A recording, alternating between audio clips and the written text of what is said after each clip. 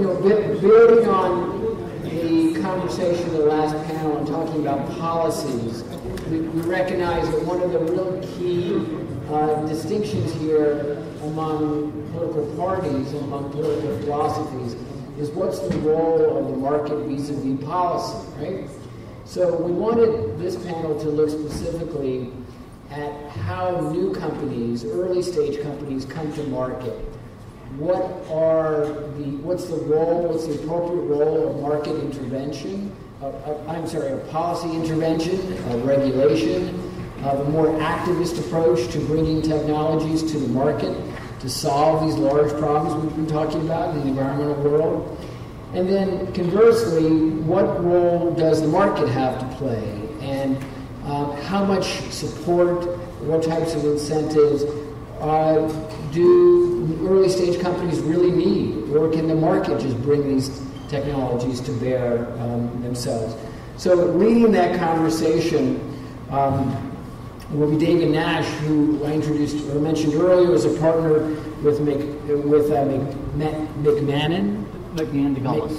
DeGulis, based here in Ohio, in Cleveland, has a number of offices throughout the state. And Dave's been a really great stalwart partner in structuring this overall program and putting this panel together. So let me turn it over to Dave for next steps here. Thank you.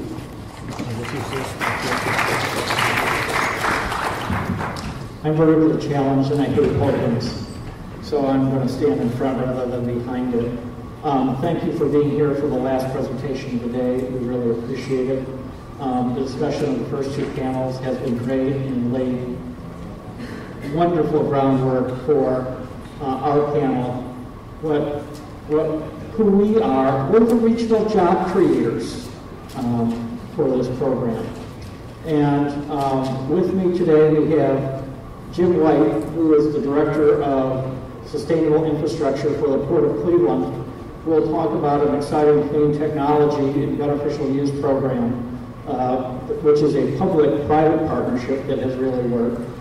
Next to Jim is Ebie Holst from SplashLink, who has started this company called SplashLink that is a portal for clean water technology companies to support each other.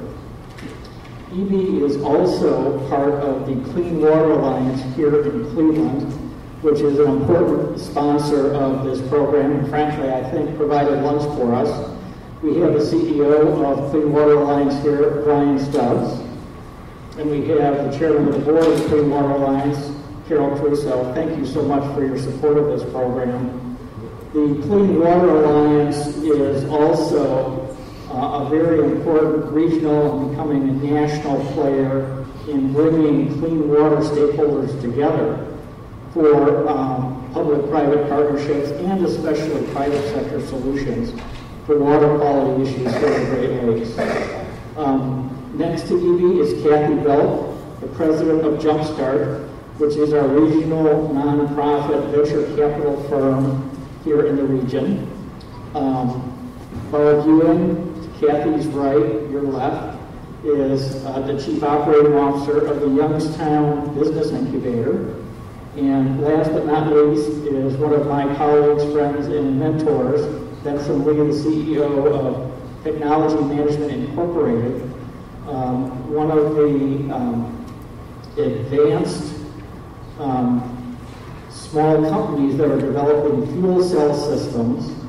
It is a leader globally, not just here regionally. And we're going to use the talents and expertise of all of these speakers to chat a little bit about what policy and regulations can do to help or hinder clean technology, entrepreneurial startups, early stage companies, mid-sized companies, even large companies.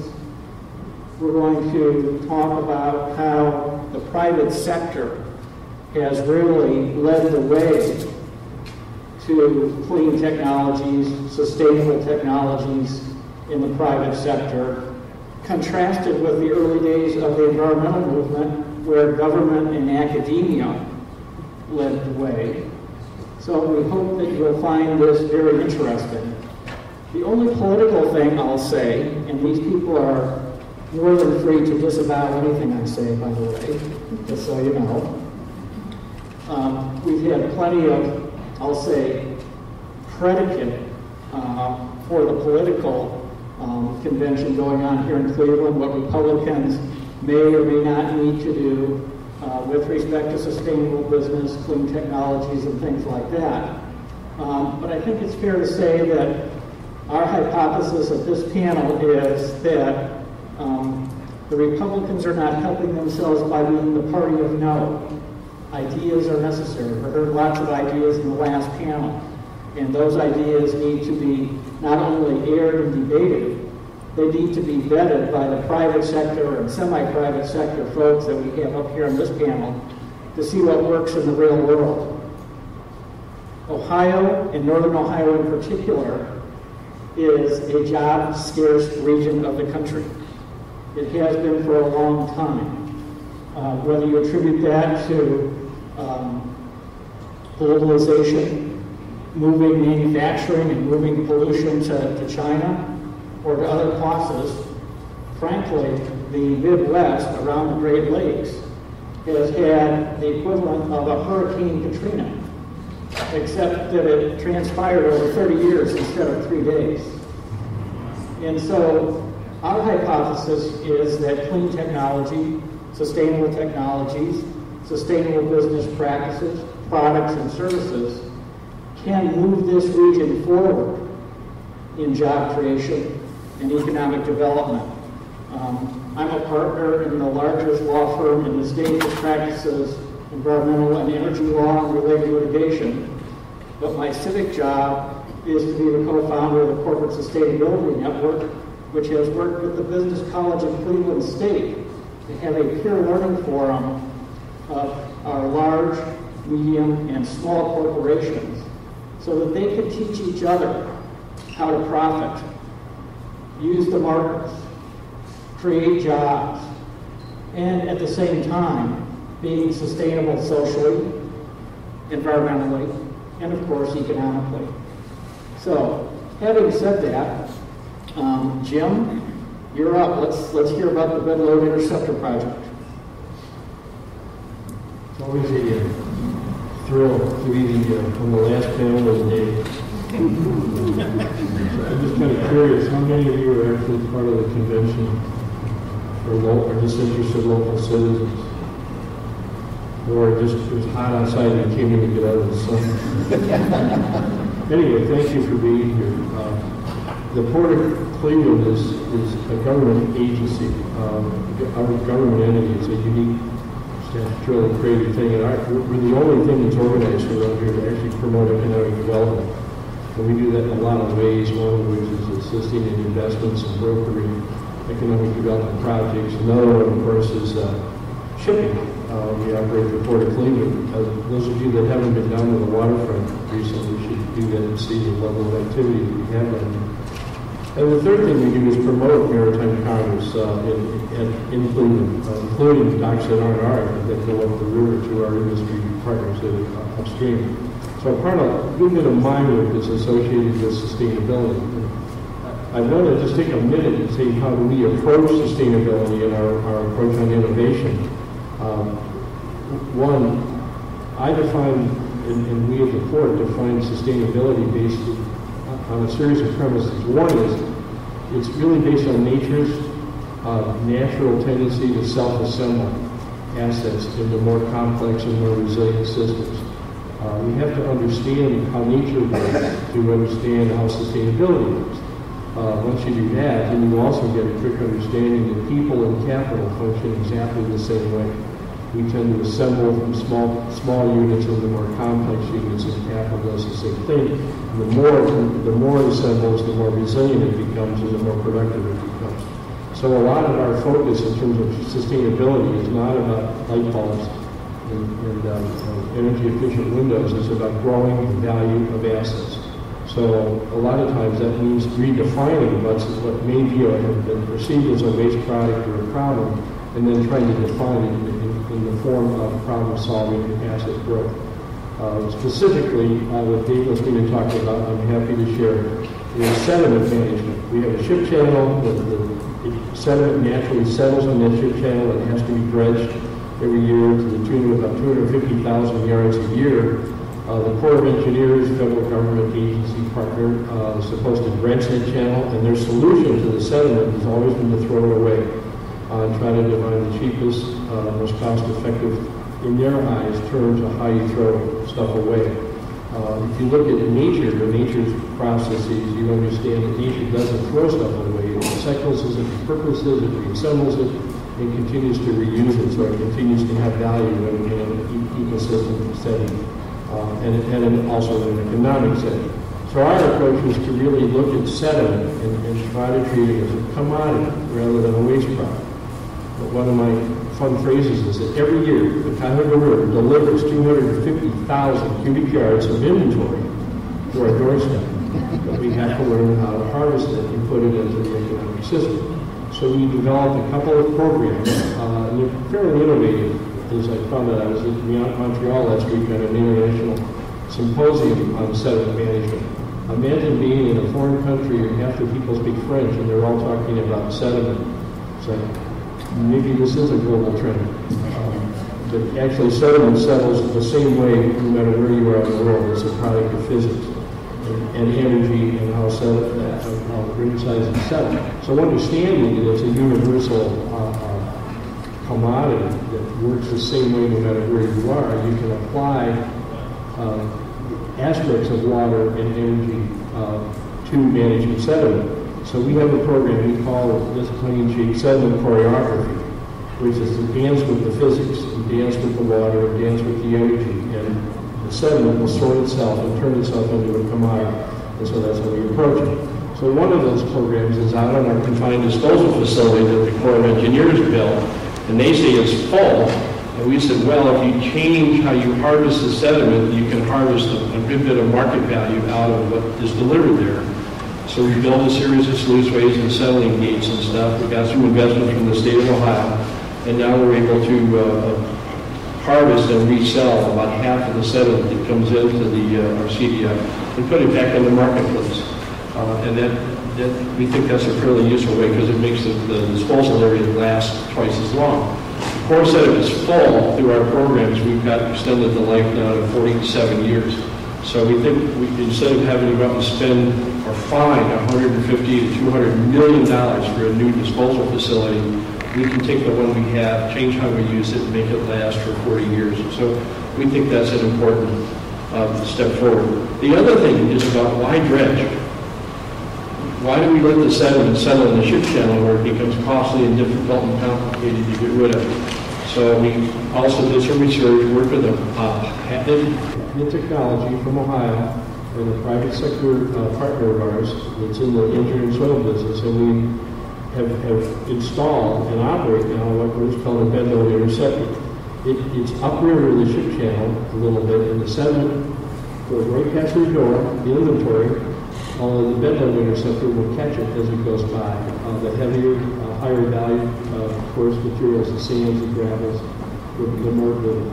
the more useful market value things, and they fall into the hopper, we pump it out and run it through a dewatering system, and it's ready for marketplace. We work closely with the environmental community, especially Ohio EPA, to make sure that what we were doing wouldn't hurt the river, and also it isn't still polluted in some way, maybe problematic for us. And by engaging the regulatory community, participating in innovation, and pretty supportive of the whole process. We got the state to invest in that process, and we've been operating our bed load interceptor now for just about a year. And as we continue to refine, it's very computerized, it kind of senses the flow of the river and all that sort of thing. We think we can reduce dredging requirements by about 15 to 20%. The cost of operating a bed load collector is $1 a yard. The cost of dredging, placing it on a barge, taking it to a confined disposal facility, and unloading it there is $17 a yard.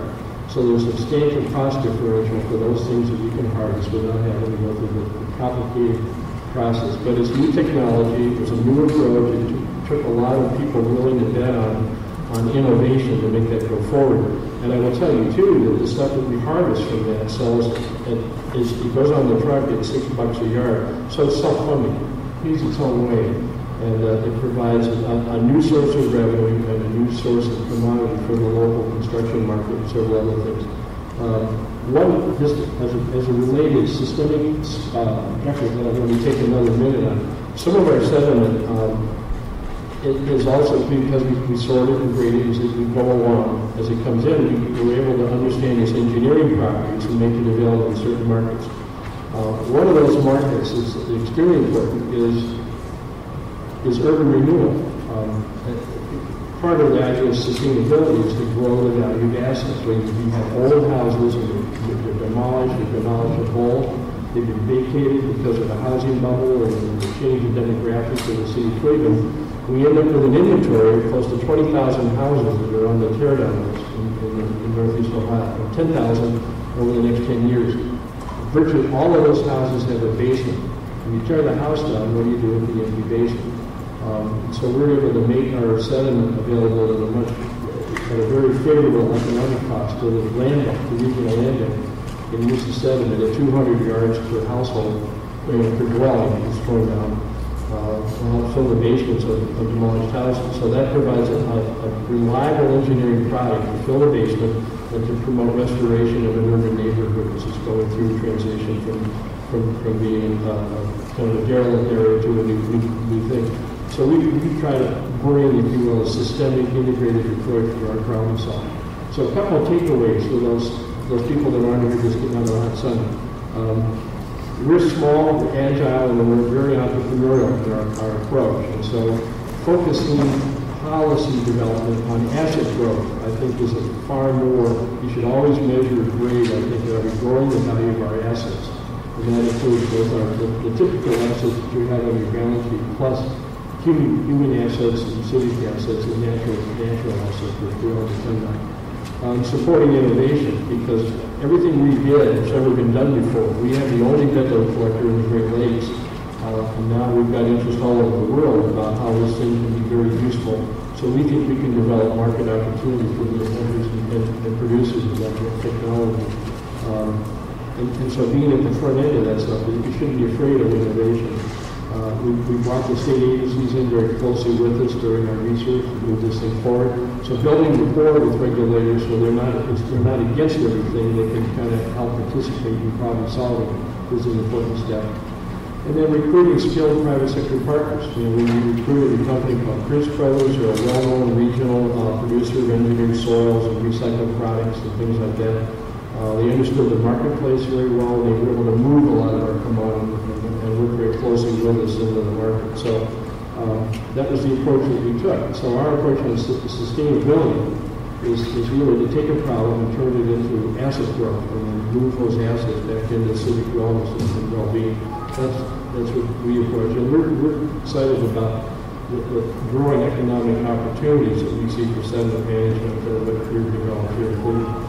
Thanks, Jim. That's a very exciting story. I'll have to give a legal disclaimer. I was part of the legal team that helped part of these projects take place from a contractual point of view. But it's a great example of not only public-private partnerships and having a lot of private sector corporations involved with many levels of government, both from a policy and regulatory point of view, but it is a market-driven value proposition that makes the whole thing work. So what we'll do, Jim, is I think we'll go one by one since the case study is fresh in everybody's mind. Thank you for mentioning the policy and regulatory drivers that you identified. If you were king of the world, and I guess I'll ask each of the speakers to think about this for their own case study. If you were king of the world, what policy and regulatory opportunities or challenges were uncovered during this project? Our biggest issue was struggling with the Corps of Engineers. Agencies get formed, governments, Congress passes kind of overbroad sort of enabling legislation to allow these agencies to do their work, and they try to create national solutions. And they get dug in, and they get more of them, if you will, on their red tape and their policies and procedures. So they were I won't say a hurdle, but they were of no use to us in terms of trying to develop innovation and problem solving. They had their rules, they had their issue. Well, it's not the cheapest approach, therefore we really think somebody else needs to pay the difference in the cost.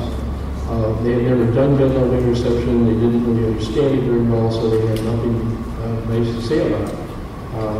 So just federal agencies that get dug in on their own history and their hubris after a while becomes very frustrating.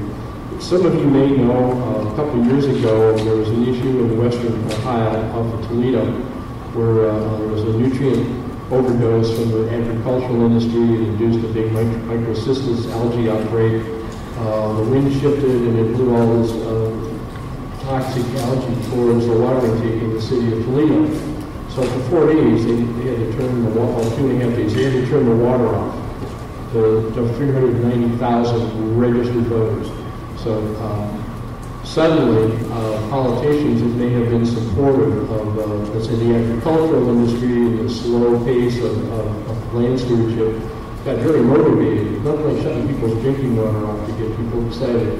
And so the state of Ohio got very serious about Lake Erie and the water we drink and our relationship with it as a bunch of civic interests. And they passed and funded a series of initiatives that were very helpful to us. And so in one case, you had the federal government that would say, no, sedent's fine, you can throw it in the lake. And the state of Ohio said, no, you're not going to put any more sediment in the lake, and you need to do better things with it. And by the way, here's some money to help solve the problem. So a real dichotomy of how the locals and the states were way more responsive in dealing with that than let's say, the stuck in the mud federal agencies that are just happy to keep doing what they've always been doing. Great, thanks, Jim. Well, we're still on the topic of water, and I apologize when we rehearsed this. We had a certain order of speakers, and I want to change that completely. Just based on the prior panels and how this panel is unfolding. Ebie, Holst, SplashLink, Clean Water Alliance. Let's stay on the topic of water. And why don't you talk about what your private sector solution is and how you interface with policy and regulations and work with the Clean Water Alliance? First of all, very excited to be here and very grateful to the American Sustainable Business Council for inviting us and having this really important discussion today. Just a little bit of background on water in general. We have some very significant stress on our water resources and infrastructure, not just in the United States, but also globally. And this can represent some opportunities for innovation, but also some opportunities for growing business and enabling much more healthy market response based on what we have here in the United States and some of the lessons we've learned that can be exported to other parts of the world.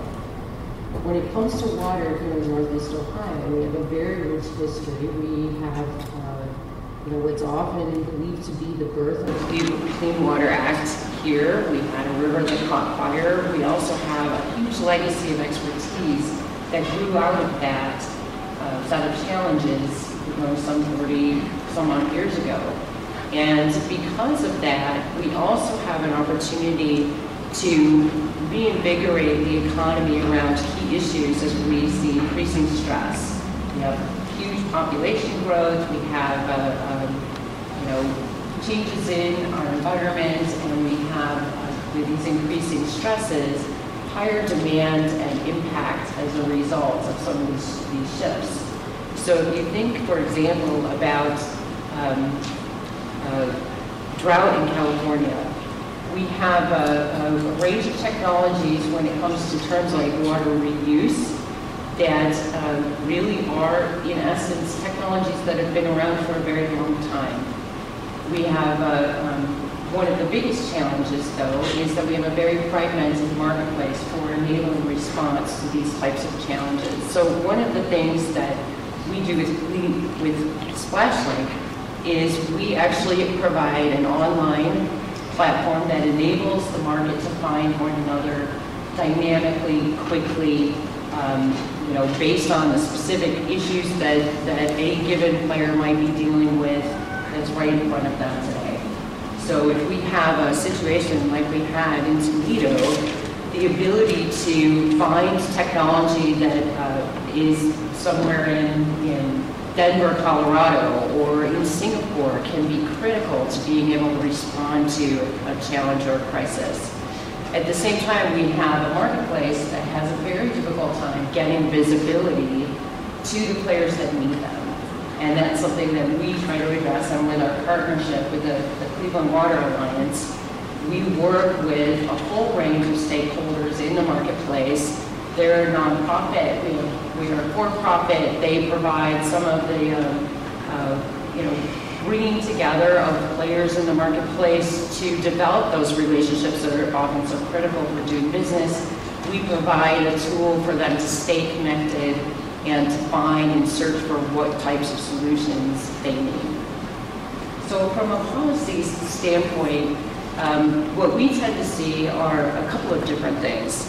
Where Jim was talking about some of the challenges of policy and regulation at the federal level, we see a lot of young companies that are innovating new technologies, trying to bring them to market that actually run into a lot of challenges at the state and local level. And the reason for that is that if you think about water, water is used for industry, for generating our lights, for creating our clothes, oil and gas, and in communities there's a lot of regulation. But what we tend to see is that regulations not only vary from state to state. So if you have a company that has been certified to provide a solution in the state of Ohio, that doesn't mean that they can necessarily provide a solution in the state of Pennsylvania or in California. What we also tend to see is that these younger companies don't really have a lot of resource for piloting their solutions. So in such a regulated industry and a very highly fragmented industry, we tend to see young companies that may have some financial support for the research side of things. It tends to be a different kind of financial support when they get to a certain level of revenue, but in between, there's just not a lot of, I think, visibility or recognition that there needs to be some partnership with other companies that are more mature, as well as some support from the policy level to help these companies get pilots in place and prove their technologies and demonstrations. Great. Any specific, I'll guess, even if you want to not use names to protect the innocent, any specific experiences you had with SplashLink that show that either opportunities or challenges from public policy or regulation that you can share, Ebie?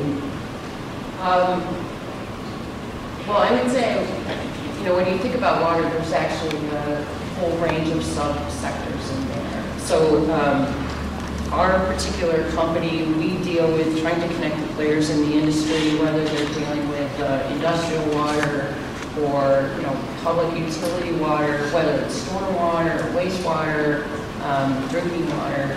And one of the things that I think has been interesting to see is that whenever there's a big crisis, like we saw with West Virginia, like we saw with Flint, like we saw in Toledo, that tends to exacerbate some of that policy regulatory type of response, and not necessarily be taken on as to provide continuity in how those solutions can get out to market to actually address the issues.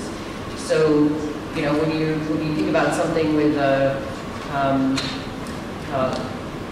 like there was a contamination in West Virginia a couple of years ago, and again, I just invite you to think about how do these problems actually get addressed.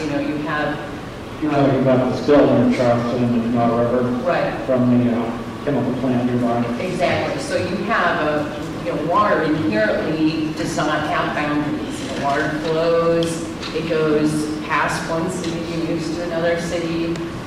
Different people have accountability. Once it hits their certain boundaries, that doesn't necessarily mean that there's again, a continuity with who has accountability and how these solutions need to be addressed at different points. So, when you have something that, if you have a contamination, for example, there's of course the interface of the public-private sector that needs to occur. The public sector needs to make it accessible for the private sector to respond and collaborate on some of these solutions, but then you also have additional things that are impacted. So, and solutions as well that can take a lot of different shapes. Stormwater is something where you not only have pipes to direct water, but you have the gullies alongside roads. These are all things that can help prevent some significant flooding. At the same time, you don't necessarily have to send water all the way through a pipe to a treatment plant to get that water clean and return back to the source. You can use things that are in the ground, a lot of the green infrastructure that we tend to hear about with this particular group is probably more familiar than most. Okay, thanks so much, Ebie. We're actually not going to go straight down the road, Cathy, if that's all right with you. We're going to skip over to Barb. And what I'd like to do is, we have gone from, you can draw your own conclusions on Jim and Ebie's takeaways, but I think it would be logical, Barb, for you to talk about what's happening in the Youngstown, Mahoney County, extreme Northeast Ohio region, what you're doing to create sustainable jobs, not just environmental clean jobs, but to make your region sustainable economically, socially, and environmentally. Well, thank you. I'm from the Youngstown Business Incubator, and for most people, if you know Youngstown at all, you are expecting to hear a very negative story of closed steel mills and urban blight, and there's still a place for that. It's part of our history, and unfortunately, it's still part of our present. But we are certainly a very different city today than we were even 5 years ago, let alone 20 or 25 years ago. The city of Youngstown has, for about the last 20 years, really been slowly rebuilding itself, and the Youngstown Business Incubator has been a large part of that process. Last year, we were recognized as the #1 university-affiliated incubator in the world, and then this year, we were recognized as #1 in North America. We fell slightly. I think it was stacked against us, but we are very proud of our tradition of innovation and entrepreneurship. And that is largely a result of the support that we've received from both the federal government and the state government in order to build our incubation program. We're partnered with the JumpStart Entrepreneurial Network, Cathy, Belk to my left. It's a tremendous state-funded program to support innovation and entrepreneurship. And we've received numerous grants from both the state and the federal government to build our campus. We are now in the process of renovating our 5th building. We will have about 175,000 square feet of well, we will eventually be fully occupied. We're currently fully occupied at 110,000 square feet. We'll be at 175 when this project is completed. And our goal is to fill that building with additive manufacturing companies or 3D printing companies, which is our focus now. It fits into this discussion because we are rebuilding an urban core, bringing sustainable jobs, high-paying jobs back to a community that had been decimated.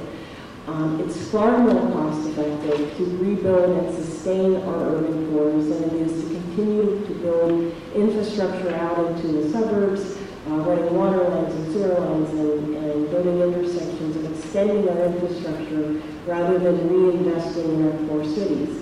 And so when you liken this, our success and the work that is taken, of course it's been expensive. We've had to rehab and reclaim hundreds of thousands of square feet of old buildings that had environmental contamination. It would have been much cheaper for us to go out to the suburbs, to go to voting, and create our program there. But it wouldn't have done anything for the city of Youngstown. It wouldn't be contributing to the reuse and reintegration of that community. And in the long term, it would have been more costly because it is always more costly to extend lines out and extend your infrastructure out over the life of the program, over the life of the project, than it is to make badly needed reinvestments in our urban core. So as we look at sustainable policies and at government action, of course everything will need investment. There's no doubt about that. But if we create policies that disinvest in our urban cores, we will be costing ourselves far more money in the long term. Thanks, Barb.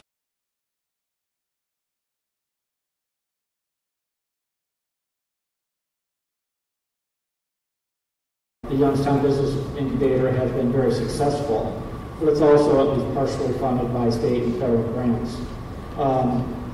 Some extreme wings of the Republican Party would say, well, if it doesn't work in the market, then it should fail. And how do you address that kind of argument? And Cathy, of course, you really need to address it, and Benson, you too. I would say the Youngstown Business Incubator just simply wouldn't exist in the market. We wouldn't sustain ourselves in the market. We would not be in existence were it not for at least some level of government funding in order to allow us to exist. That's often true for airports. It's generally true for most forms of public infrastructure. We're not a government agency. We are a nonprofit, but we do very good work in our community, and we have a very strong positive tax return for our investment on our local tax base. We have about 300 jobs currently on our campus that generate an average salary of $60,000 per person, and they're paying taxes, purchasing homes, buying cars in our community. That by far goes back in the very modest investments that are made by the government in order to keep us operating. We are working every day to develop programs to decrease our dependence on all levels of external funding, and that includes philanthropy. Because if you look at our long-term sustainability, as difficult as this may be to believe, government funding is far more secure than philanthropic dollars at this point. Philanthropic dollars are getting tighter and tighter. Foundations become more and more focused on specific areas. The things that keep me up at night are not the loss of our government funding, but of grant programs that we've traditionally partnered with that suddenly become solely interested in children's issues or animals who are not puppies and kittens. We say it all the time. So certainly people who make those arguments, good things happen with public dollars, and you need to acknowledge that there are some good programs and there are some bad programs, and reward those that are succeeding. Thanks, Barb. I'm going to turn to your tag team partner, Cathy Belk. In addition to being a very talented CEO of JumpStart, I have to say that we share some common ground, both having received advanced degrees from Duke University. But her undergraduate institution is Davidson College. And she's a LeBron James fan, but she also cheers for a certain player from the Warriors. Right. So we'll forgive her that. And Cathy, share your wisdom for us, please. Thank you. I had the best of both worlds about a month ago. So thank you for the chance to be here today. I represent an organization called JumpStart. We are a nonprofit organization. We work to unlock the full potential of diverse and ambitious entrepreneurs. And we do so to economically transform entire communities. That really means job growth. We're a job growth initiative, and we're doing that by helping entrepreneurs to be as successful as they can be. We do that by providing capital. We are an investor, and we also provide technical assistance to support those entrepreneurs, and in that we work very closely with Barb and a number of other partners in the community. So we do work as a network to make sure that this assistance is efficient and delivered with impact. And one of the things I think that's been important in providing that assistance is we hire private sector people to do this. So these are former entrepreneurs, people who have done it before, who know how to do it. That's been a critical piece of this. It's one example of how the private sector is absolutely critical to something that could be considered economic development or maybe not a private sector activity. The success of the work that we have done, and I say we, this is sort of a collective we, the success of the work that we've done has been documented by lots of different organizations. Cleveland State just finished a report and issued it last week, which identified that of the thousands of companies who we have worked with and our partners have worked with and who have grown over the years, just in the year 2015, they contributed $1.4 billion of economic impact to the state of Ohio. And we know from the tracking that we get from those companies that they've led to the creation of more than 10,000 jobs. So what we've noticed is that when you help entrepreneurs to be successful, they are successful. And we're really excited about that. Another thing that's really been critical to our model is that we are a public-private partnership. And this gets to our perspective on what is the role of policy, what can the role of government be, which is we have been extensively funded by Ohio Third Frontier. We write grants and compete for funds from those grants. And the program's been set up as a matching program. The state funds are allocated if there is a matching dollar, sometimes more than $1, that is matching from the private sector. And that's been really important because the metrics of success for our program are private capital dollars that these companies raise and revenues that they generate.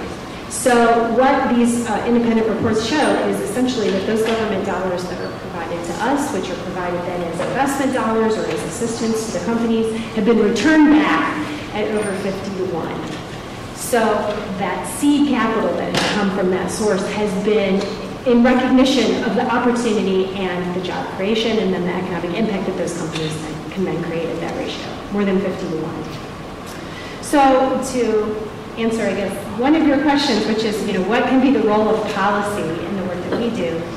We really believe that when policy provides incentives for the private sector to address market gaps, that can create significant benefit for both the private sector and the public sector.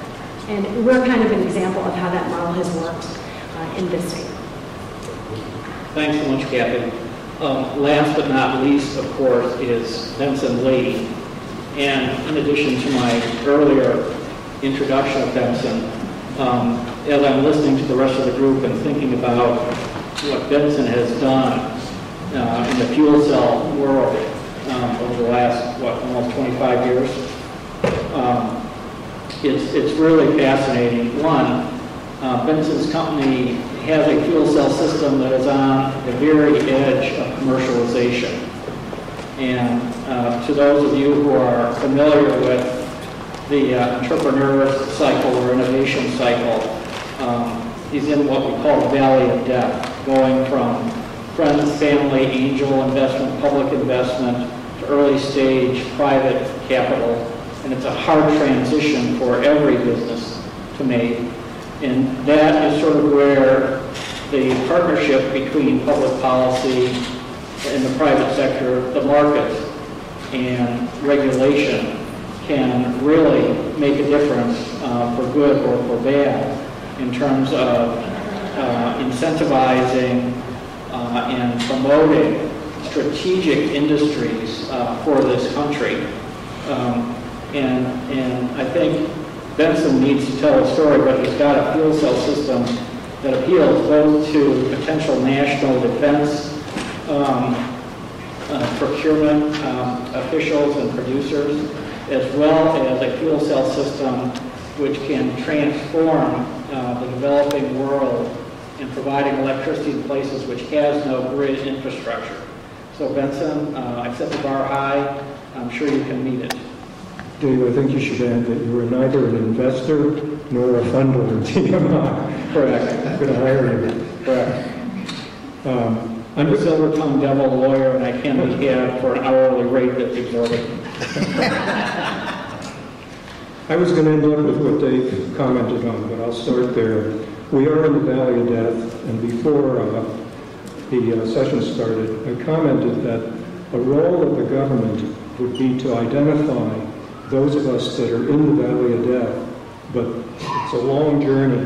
And the best analogy I can think of is companies like ours could use help the same way a parent would put their child on a two-wheeler with training wheels and get them going But once they're off and running, the parent doesn't need to be there, and the confidence, not just for the child, but for the people that are watching that child. The parent's not going to sit there and get apoplectic if they're going to fall over. That's the stage that we're at, and that's a role that the government could play. Help us get through the valley of death instead of just assuming the private sector will step up and put money into us. You may ask, well, how come we haven't received the private sector dollars? And this is where I was going to begin my little introduction. I am an entrepreneur. I'm as Dave would say, a recovering corporate product development person, but I found my calling in being an entrepreneur. But not just an entrepreneur, one that took on what are called disruptive technologies. A disruptive technology, by my definition, is one for which there are no measurable customer demands. We don't count early adopters. We don't count innovators. We look for the real market. A disruptive technology does not have that yet. Think of the first airplane, or the first car, or the first engine. Think of whether or not you would have invested in an airline just because the Wright brothers said, we can make this thing work. It doesn't exist. And so we have 3 strikes against us. 1, we're a small business. Number 2, we're in the technology business. And number 3, we're in the disruptive sector. Another way to underscore what disruptive is there's a story about people asking Henry Ford what type of market research he would have done. And he said, I didn't do any. I went with my gut. If I had asked my prospective customers what they wanted, they would have said, faster horses. And I think that sums up where those of us that are in the disruptive sector are. To the point that Dave made, the great industries of this country, of this world, started with disruptive technologies. And that's the opportunity, that's the upside opportunity that we see. So I have a mysterious black box called a fuel cell that we think can be a game changer. We think it can be the tipping point for what is now emerging as the distributed generation industry, which includes wind and solar and other types of small distributed power. But none of them provide continuous power, which is what is needed for economic development and sustaining quality of life. Wind and solar recharging batteries don't cut it. They're a great start, but they don't cut it.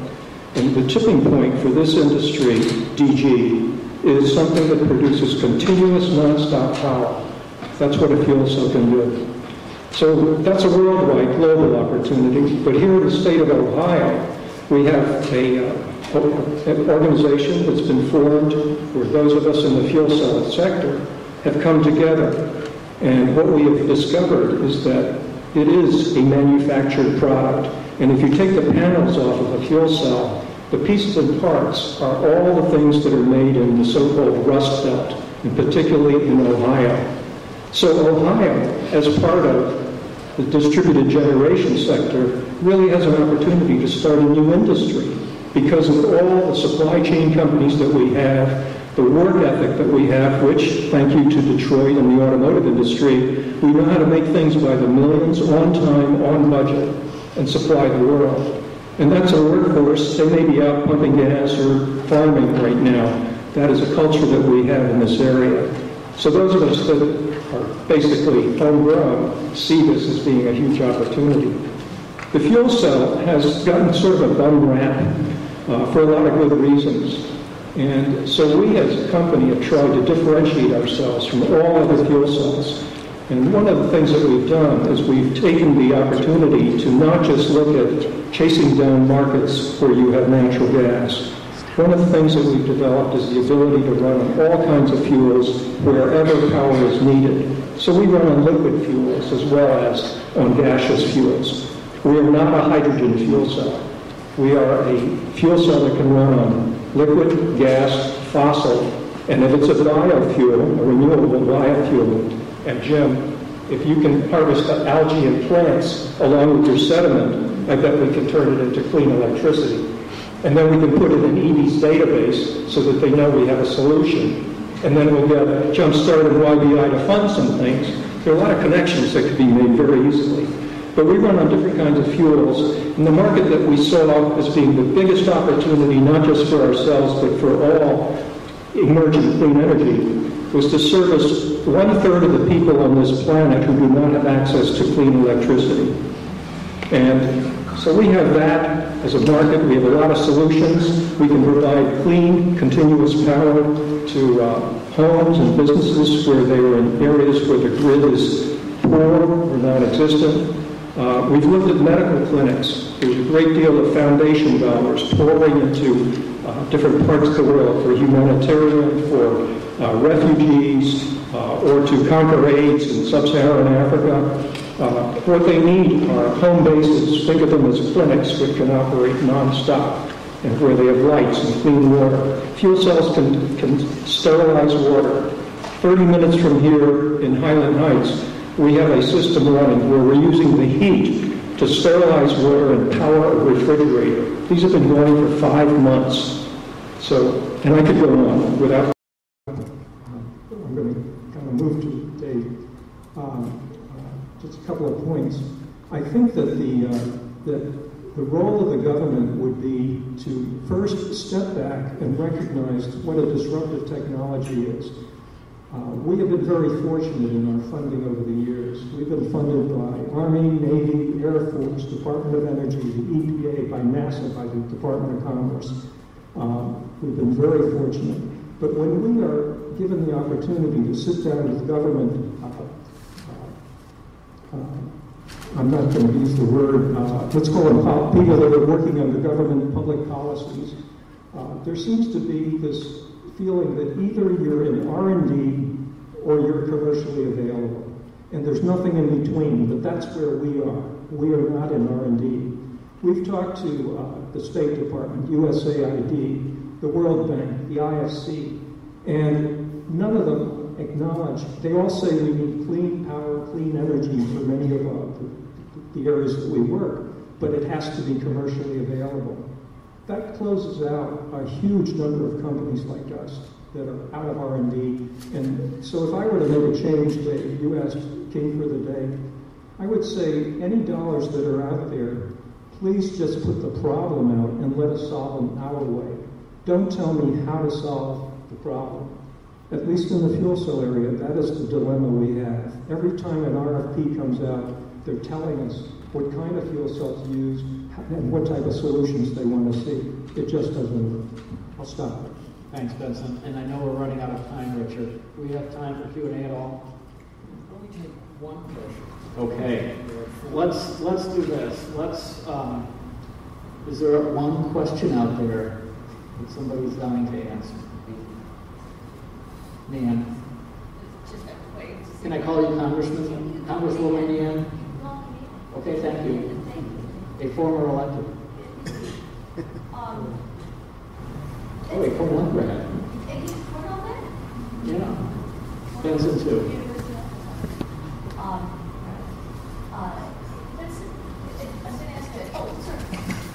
I'm going to ask and I don't mean this to be an impertinent question in any way, but it seems as though there is a heck of a lot of money sloshing around right now looking for good investment. So how have things gone seeking private sector investment? And I apologize if I missed something that you said. Let me make a broad statement that both answers your question, which is directed at my company, but it's a broad one. People that make investments basically use models, financial analysis models that they have used and are very comfortable with. The first question that someone usually asks, where I know we're not going to connect, is who are the customers? That's business 101. Disruptive technologies do not have a measurable customer demand. I can give long lists. If you don't have a customer, they can't put their analysis tools to work to estimate how long it will take for me to get to that market and penetrate it at what rate. Therefore, they cannot figure out what the return on investment. I thought about this problem after running into it over and over and over again, and I came up with an answer. The large amounts of money that you're referring to which may be in the hundreds of billions of dollars, are almost all borrowed money.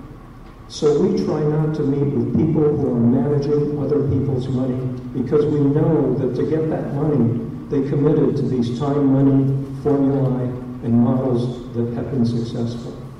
That means that if you're dealing with something where you cannot identify the customers, you go after permanent capital. This is money that you are investing, your money, and you're doing it because you have the patience and the belief that this is worth investing in. I hope that answers your question. That's in part. And the reason I asked the question is because I did have personal experience in the district that I served with some, and I'm not in any way damning your technology or your work, so please take that as a given. The business that approached me and had approached every other public servant in the area of either party purported, and this proprietor did not have your background remotely, but purported, but was a well-established local recycling and waste hauling business, purported to be building an incinerator that would convert biofuel, bio-waste into gas, hydrogen gas. And the relevant point here is that they were seeking anywhere between 100 and 200 million taxpayer guaranteed loans from the Department of Energy. And this company had received support from Senator Chuck Schumer, I'm sure Senator Kirsten Gillibrand, all the local Congress people. Again, either side of the aisle, the local county executives, and you name it, Republicans, and they've gotten support from everyone because what this proprietor said was, this is clean energy and it's jobs. And then they asked to sit down with me, and my staff thought, well, this is going to be a slam dunk. This is a piece of cake. Of course, you're going to sit down with Jim Taylor and say, oh, thumbs up, Jim. It's a clean energy and it's jobs. And I very politely asked him a series of questions that you would ask, that any of us would ask, sensible people would ask about his business model, the science of this project, et cetera, and it became very clear to me that this project was invalid in every conceivable way, including scientifically. Now, to DOE's credit, they did not, to date, provide taxpayer funds to provide loan guarantees, but what worried me about it was the inherent corruption of having all these public officials from either side of the aisle seeking. This guy made direct political threats to me in front of other people because it was obvious I wasn't going to endorse this project, and in fact it became a powerful enemy of mine and funded my opponent.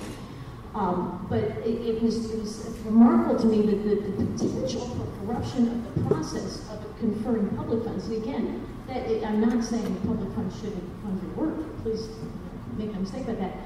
But it does pose potential problems when we have public mechanisms that can be inherently politicized. So I'm just respectfully submitting that. I had direct experience with that. So, man, I'd love to see you at Cleveland State the second Friday of every month when we have our business corporate roundtable to talk about sustainable products. One of the things we talk about is the problems of crony capitalism. One of the things we also work on, thanks to Bill Vogelsong and Pablo Guevara and Victoria Ebie in the back, who have founded the Conscious Capitalism chapter of Northeast Ohio, is capitalism, that's right. How, these kinds of businesses and these champions here at the table can help save capitalism from itself. And perhaps... Save government from corruption. And, save government from corruption is what Nan said.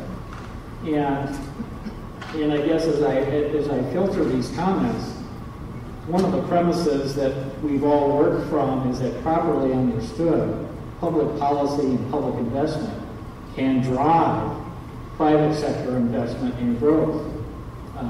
And so Benson's analogy is perfect.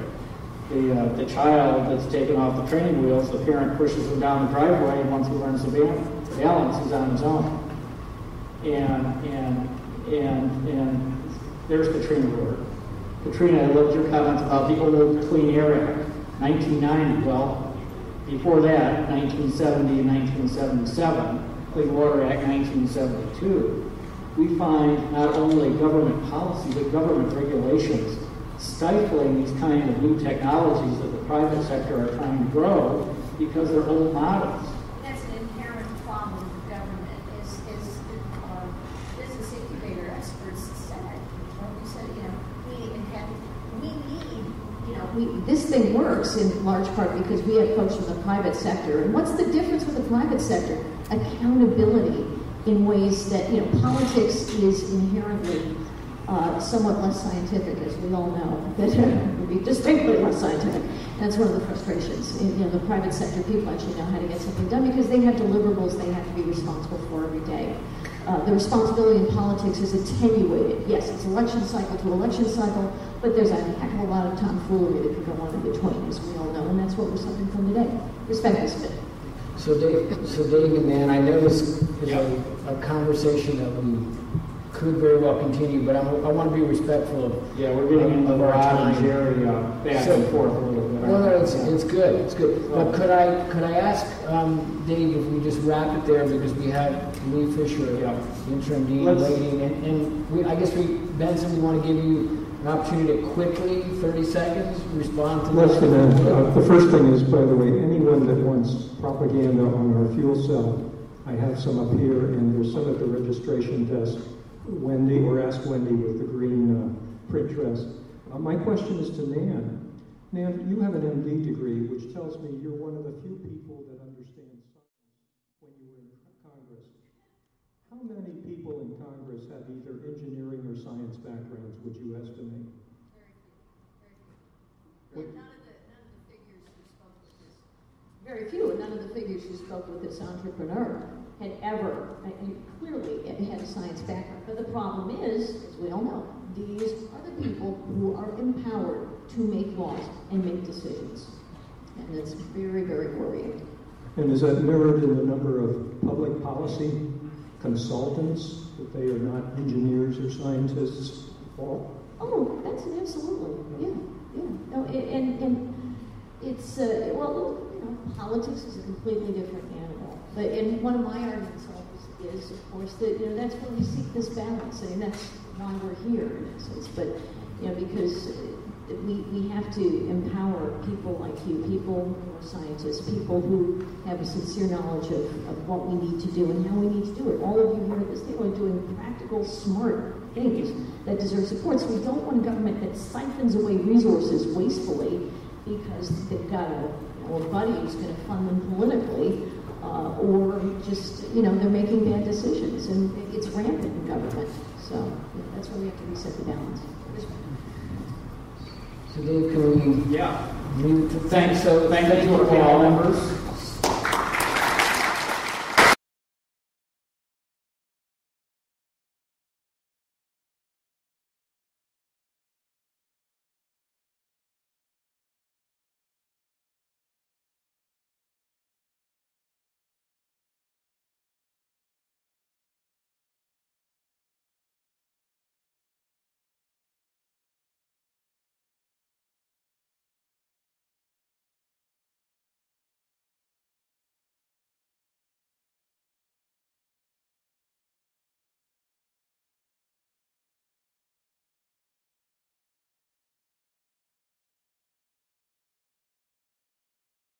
Summary.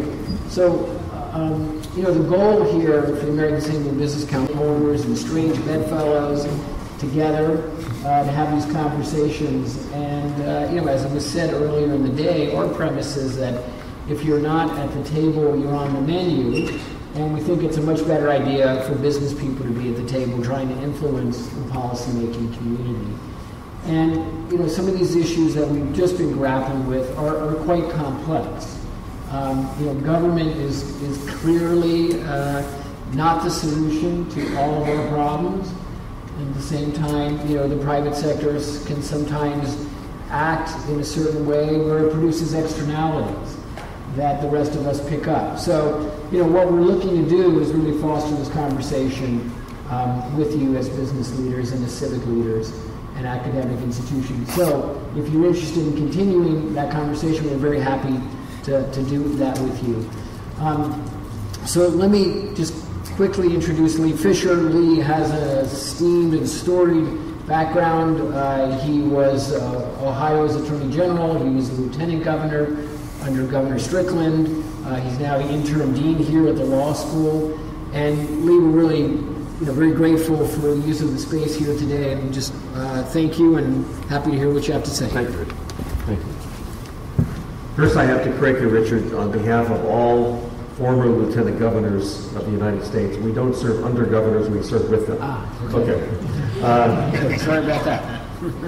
I want to say thank you to all of you, especially those of you who have stayed, because I know that the room was much more crowded when we began earlier today with Congresswoman Hayworth and with Richard and with Rob Sisson. So it's very nice of you to be persistent, and that's consistent with the concept of sustainability. So thank you very much for being sustaining audience members. I also want to especially thank the American Sustainable Business Council and Richard. I want to thank our esteemed law professor, Alan Weinstein, who's up there. Alan is a rare professor who holds basically professorships not only here at the law school, but at the Levin College of Urban Affairs.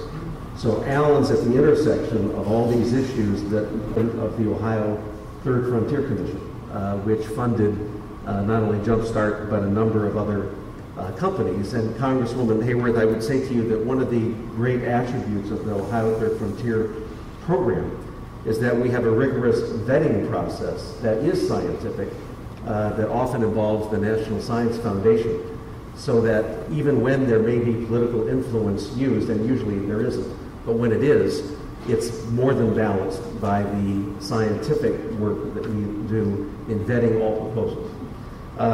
I also want to say a special thanks to the most recent panel, because I either know or know of every single one of them, to Jim and to Benson and to Cathy and to Ebie and to Barb and to Dave, and especially longtime friends of Benson and Cathy.